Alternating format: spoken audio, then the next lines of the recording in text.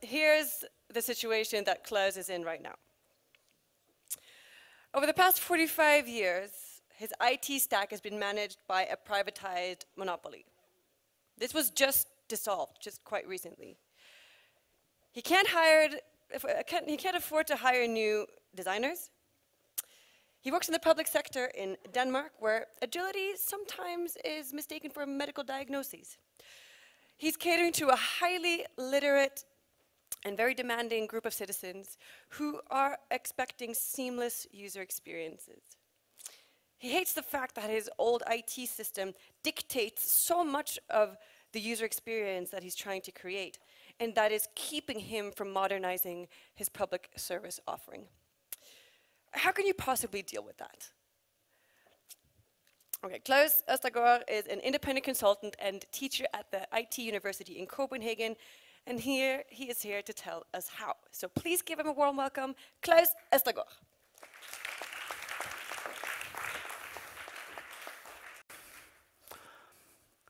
As already been said, my name is Klaus Østergaard. I'm here to talk about capabilities of the architect. And up front here, I'm not a rebel. I am conservative, I'm old, I'm grumpy. Every time somebody says disruption or innovation, I say, yeah, hang on a minute, but what about? I'm that guy. Deep down in my soul, when I sit in my little chamber at night, I love innovation and self-management teams and anarchistic approaches, but that's what I want to achieve. But what is the foundation? And the foundation for that, just to clarify who I am, I teach at the IT University of Copenhagen. Then I am a course leader. That means I design courses and develop courses for the associations of municipalities in Denmark. And then I'm an enterprise architect consultant and something more. During the presentation, I will be showing you some pictures. They have not necessarily anything to do with the presentation. It's just because this was the first presentation where I actually was able to use one of my favorite graphic novel series, Les Cités Obscures, because we often, when we talk about architecture, do it in a sort of urban planning metaphor. So now I could finally use these beautiful graphic novels, drawings from this series. So, but some of them fits in. Yeah, that's just my excuse for doing that. Let me just set the stage for where I am. As I said, I am a fundamentalist. I want to say, but what about? I'm all about the whataboutism. Right now, as already mentioned, I'm working with the public sector in Denmark, particularly the municipalities of Denmark. There's 98 of them. They are in a very special situation in some regards and normal situation in other regards. If we take a normal situation, or like anybody else in Europe right now, there's the GDPR. Can I have a hands up if we know what that is? Yeah, I thought so. So the whole GDPR, of course, if you're in a public sector, there's a lot of people, there's a lot of services, there's a lot of data floating around. So the whole new way of looking at, for example, who owns the data. According to GDPR, now it's the subject that owns the data, where in the old days it would be the institution that owns the data. All of this and how to secure your data, and of course, we don't know quite what the fines will mean for the public sector, but we know what the fine will mean for the private sector, when the smallest fine is 10 million euros. Is that correct? Yeah, doesn't matter. So that, for example, has a huge influence on how we set up our structure in the public sector in Denmark. Other than that, there's the ever-growing expectation of better service. We have the millennial factor coming in, for example. If I have to interact with my municipality, I don't want to call them. I want to go into a web page and I want to find my information there. And if I want further information, I will probably go into some kind of a chat or something like that. I definitely don't want to go down to an office, take a number and sit for 4 or 5 hours. That's not my expectation anymore. I want everything on the tip of my fingers, on my device, at home, in the right format, or on my phone when I'm sitting over there listening to the next speaker. I just wanted to go in and just do some problem solving as a citizen of my country. Of course, the technological advancement also have an influence on how we do things and how we set up services.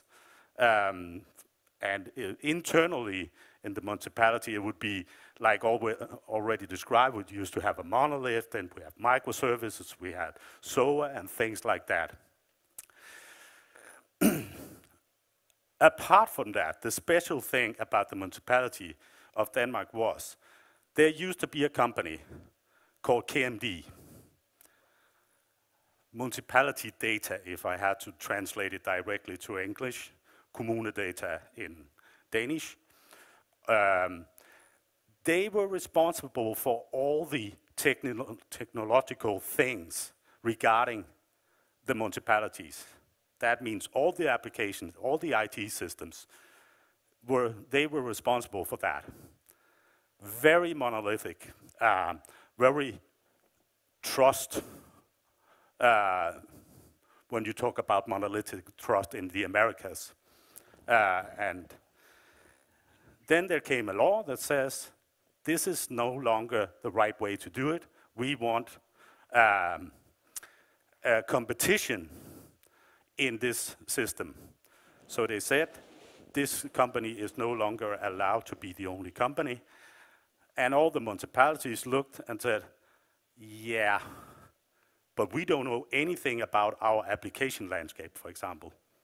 We don't know anything about our architecture because it's all in that company.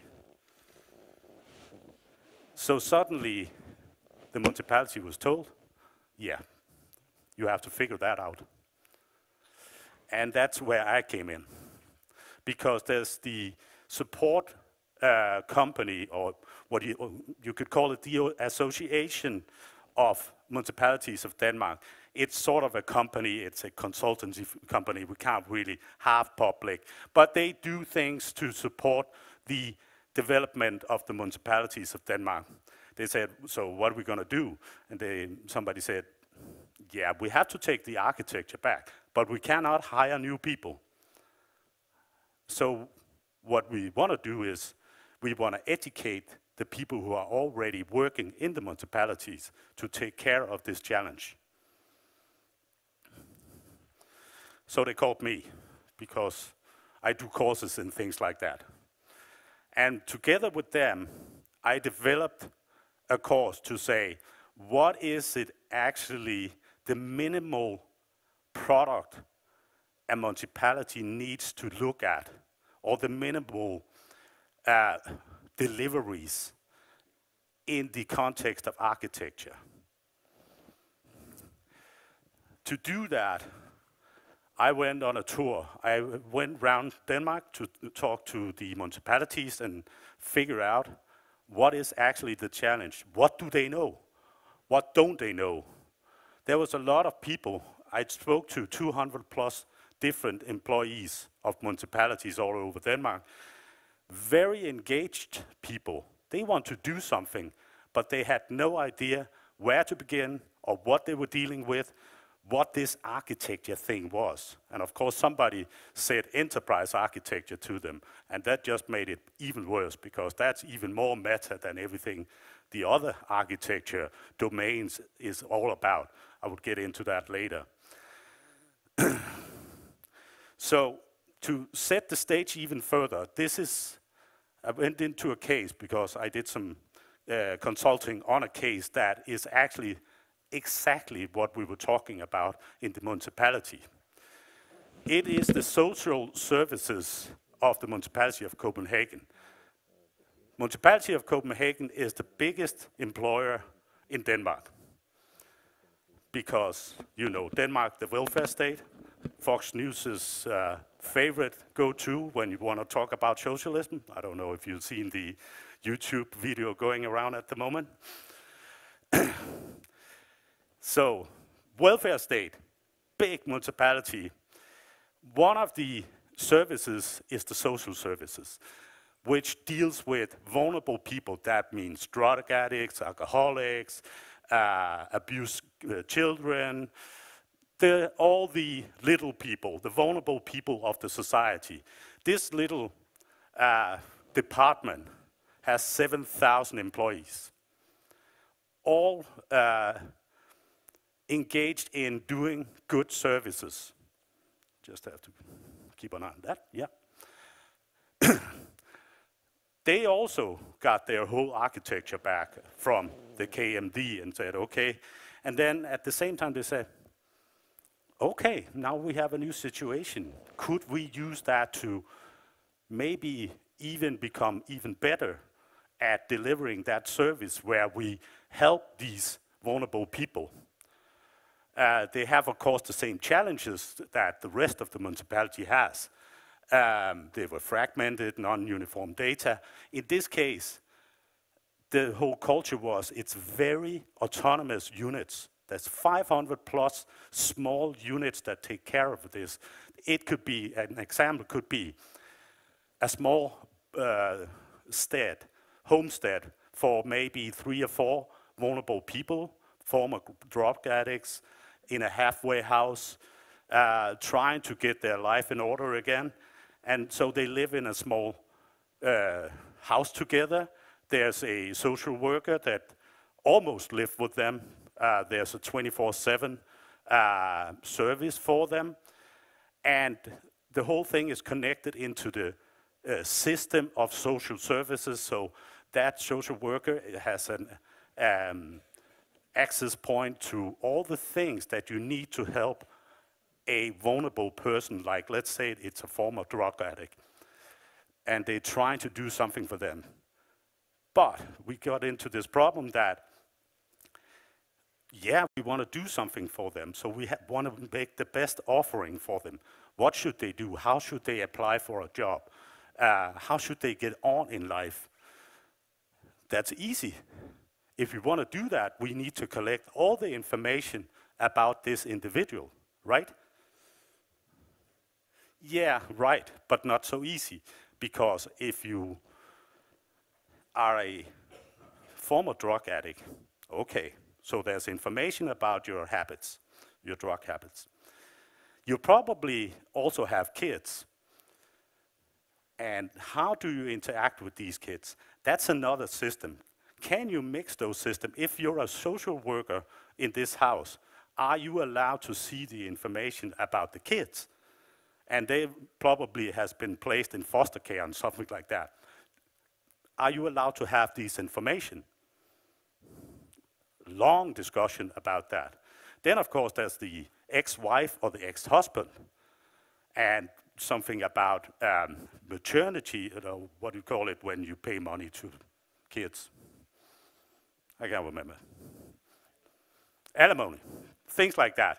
So there was a whole bunch of things. All these people wanted to make the best possible offering for these people, giving them the service that they needed so they could, well, I wrote strategy, but it's more like a success criterion that more citizens with special needs has an experience of being involved in their own case. Instead of this, like it was in the old days, you're not qualified, we'll take care of your case.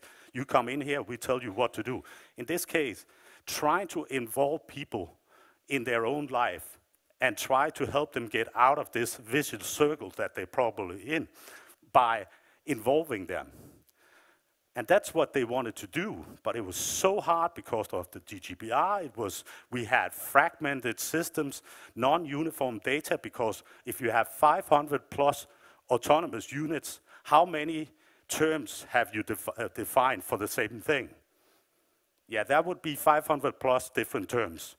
And trying to collect all that data, send it through the same system, make it available for the social worker to help this vulnerable person. That was just an enormous task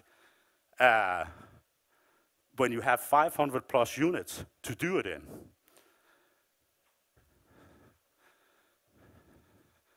So this was a typical example of how the problem was with all these social services that the municipality has to do. And this was not special for Copenhagen municipality. This was the 97 others had the same exact problem. On top of that, they didn't have any specialized structure people. They didn't have any architects. They maybe had somebody who was really good at application, but again, the application was mostly handled by the KMD.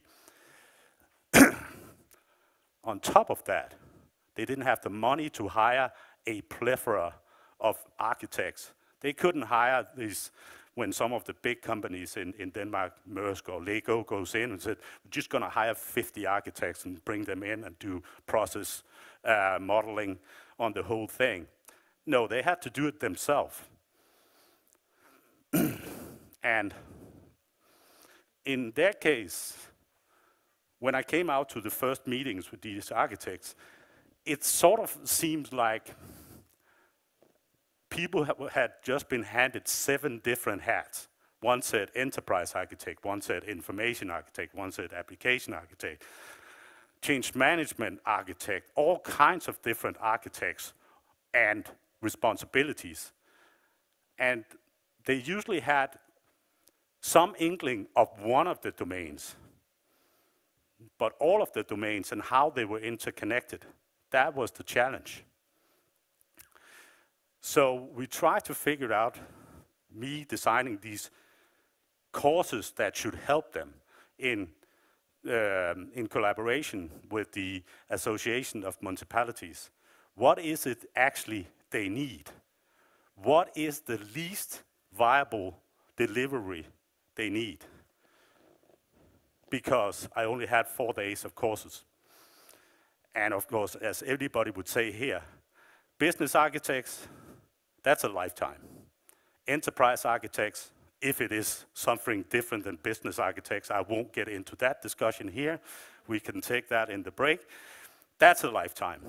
Information architect, or as I like to call it, knowledge management, that's another lifetime. And then, of course, application architecture, another lifetime.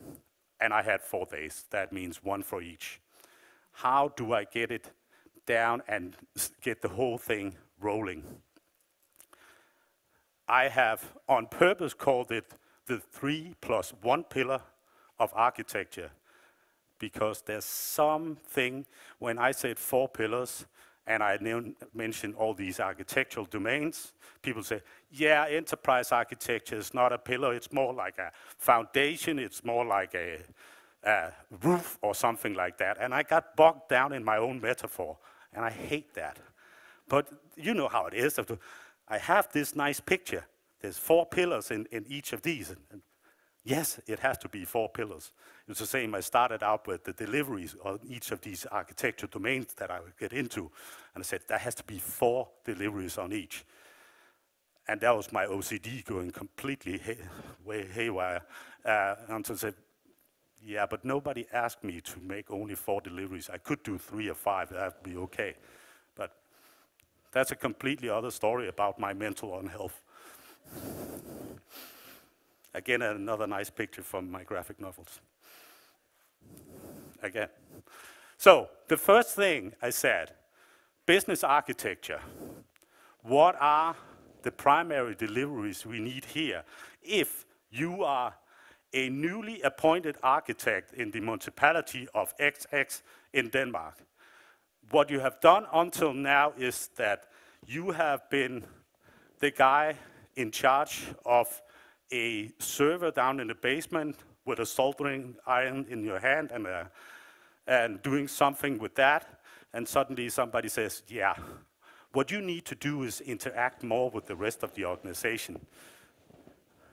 This guy is scared shitless, right? So I try to break it to him gently that he needs to talk to other people, very gently. And the first thing I would say, you need to consider something called business architecture.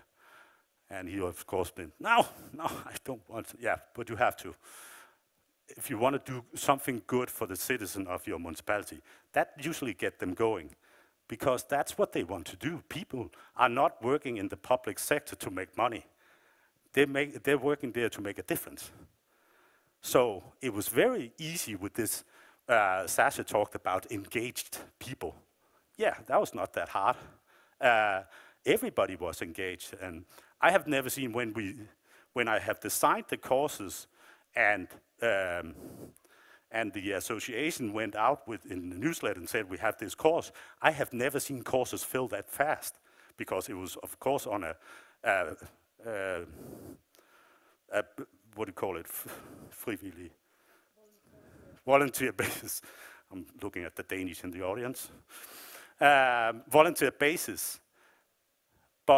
And I said, okay, let's do 25 seats on each course, because we're never gonna fill 25 seats each time. 25 registered and a waiting list. I've never seen anything like it. 3 weeks, completely filled. So of course, okay, there's a hunger. So went in and said, okay, if you come down from the engine room, you're very good at service, you should consider something like business architecture. Business architecture is not that hard. Oh, right? Good. Capabilities, I said, that's the first delivery. What is it actually we do? Are we agreed on it? It wasn't that hard in this situation, because what we do is we provide service for the citizen. We make sure that the citizen gets what they need from interacting with us. And we look at what is our capabilities in the future. If any of you have heard about architecture before, you will of course know that it's all about the as-is and the to-be situation, and how do we get there. So it's the future organization. So that wasn't that hard. Then we said, we need to model it. And of course, if you already had a horde of business process renewal group in, or Alex in, and then all your processes already modeled and optimized and all these things. But if you hadn't, which most of them didn't, you have to figure out what are our processes and how can we, at the same time, document them? Which language do we use? Do we use the same language, all of us? Yeah, that would be nice, instead of using different languages. For example, they went out and said, Archimate is the way to go in this case. And of course, if you have a process that you have already documented, how about looking into optimizing it? There's no process more than 5 minutes old that couldn't use a good optimization, right? So you could do that at the same time. There's 500 plus units in the municipality of Copenhagen, just in the social department, with different processes for each interaction. Also, if you want to do something good for the vulnerable citizen, the same process in same places or different places, that would be nice. That makes them calm down and say, I recognize this. If the whole thing is up in the air, I know we talked about anarchy about 2 hours ago, and I was just thinking, how does that fit into this? Well, let's do it after. After we have the whole thing locked down, and this is the structure. And then this person had to ensure there was a connectivity between the application architecture, which I will come to, and the information architecture. And we have these processes mapped to applications. That was the minimal delivery of this domain. Not to freak them out. I remember Sasha had that one of the last slides with 1 million different boxes on it. That was not where we were. That is 1 million years in the future. But of course, at some point you can go there, but this is the minimal. For information architecture, it was primary knowledge management we focused on. How do we collect data? How do we create data? How do we interact with this pesky thing called tacit knowledge? All these things that is in the domain of knowledge management. But on top of that, because this is architecture, not just knowledge management, it was also about getting business people and technology people into the same room and stop them from tearing each other's head off.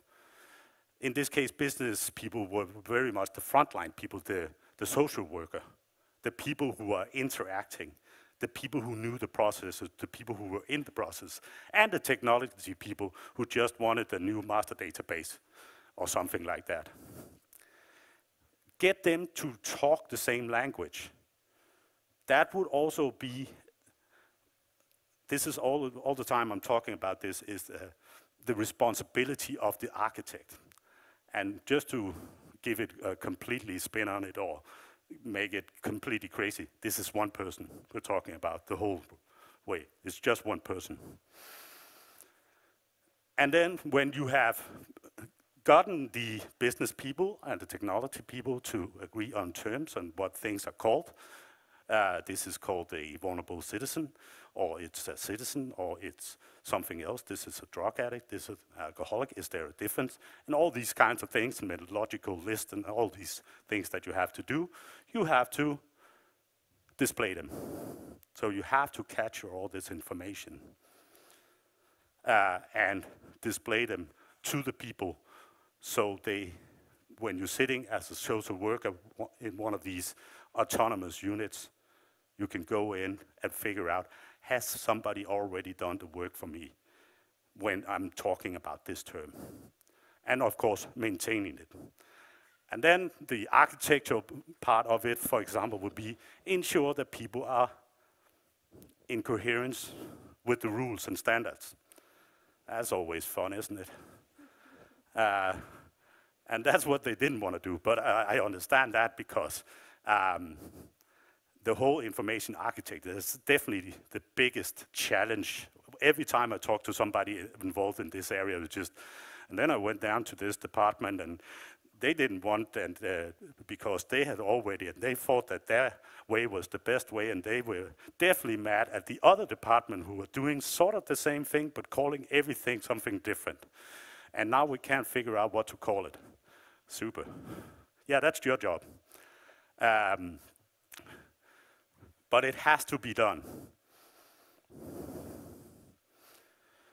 Application architecture, the responsibilities here, that was actually the easiest part because that's very much technique. Technique is not a problem. When we talk about adaptive complex systems, like we're talking about here, and everybody is nodding because adaptive complex system is just number 2 thing you think about in the morning after coffee. The easy part of that will be the technology now. The difficult part is what all the others are talking about, so I won't. The people. How do people interact? So when we talked about application architecture, most of them were down with it, that they needed to figure out how many applications do we have. Of course, we went into the discussion, what is an application? Does anybody know what an application is? Yeah, everybody knows what it is. We just have 60 different opinions about it. But we know we need an overview of the applications, both to figure out what do we have that we don't need, how many of them, how many licenses are we paying that we don't need to have anymore, and also how do we map in the business architecture. We talked about mapping the process to application. Yeah, we need to figure out what applications we need to map into. Then we need to set up, I told them to set up a strategy for the application. What is the future? Are we going cloud? Are we going microservices? Are we going back to monolith? We're going to do the whole legacy system, get a bunch of COBOL programmers in and do the whole thing over again, because those IBM server mainframe, they were actually quite good. Probably wouldn't, but you could. So what is the strategy for our applications? And of course, ensuring the connectivity to the business architecture. That's not just, oh, yeah, ensuring the connectivity, now we have mapped it. No, it's also the human part, the hippie part, the soft part, where we get these people to think along the same line. What is the vision of a company? Why are we doing this thing? That was very much a part of this when we talk architecture, is why are we doing this thing? We don't do architecture for architecture's sake. We do it because there's a vision. In this case, there was a clear vision. We want to do, and here comes the first time I'm going to say it, customer journey. The good customer journey, right? We want that social worker sitting out on Amager. I know you've all been to Copenhagen. I know Amager, the island, and you love it. The IT university is there. And sitting there, and this person wants to help. And when she looks at her screen, or he looks at his screen, she can't get the information because it's all fragmented. And there's a GDPR that makes sure that we can't do all the lawyers say we can't do that. How can we make sure that this person feel that they have the information to help this person sitting across?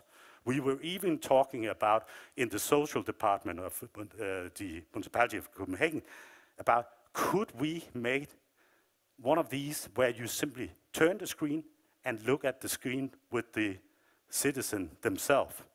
I know it's crazy. And look at the same information. I know we shouldn't have people looking into their own cases. They might not like what they see and they're not qualified to look at it. But that's what we actually wanted to do. Sorry, I need something to drink. So the whole thing was, how do we make a foundation to make sure we can actually deliver that service?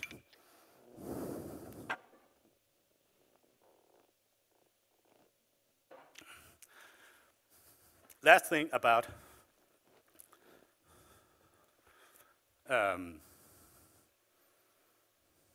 did you give me 10 minutes?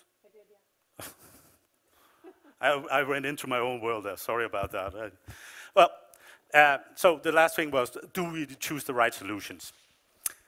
Last thing was enterprise architecture, and of course I already mentioned the feud that's going on LinkedIn. What is the same as business architecture, and John Sackman says, and Roger Bolton says, and everybody's into that.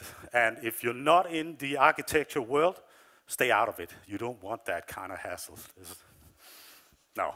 So in this case, I just use it as sort of a governance attempt where we say, enterprise architecture in this case was making sure that the overall frames for this architecture thinking is in place, sort of an umbrella, the glue between the different other domains. And maybe that's where we look outside of the architecture thinking, for example, into what is the strategy. In this case, it was very nice because the strategy was very simple. Give good service, and don't get any more customers because they will come automatically. That was the nice part. It was not like we use when we talk about customer journey. It was how can we sell more Teslas? It's just, I don't know how to sell more Teslas. Somebody else deal with that. I deal with people. And then ensure there was this coherency across the different domains of architecture. and be the boss. Make sure they all deliver on what they should deliver. Still, only one person. And there's an overlap to the different domains. I even saw a term called an enterprise information architect. So there's also something with governance in the different domains. But in summary, the whole thing was making that boring structure that gives us the capability of doing the innovative customer journey. That was what it was all about. And that was what we all bought into in 4 days. Yeah, that was it.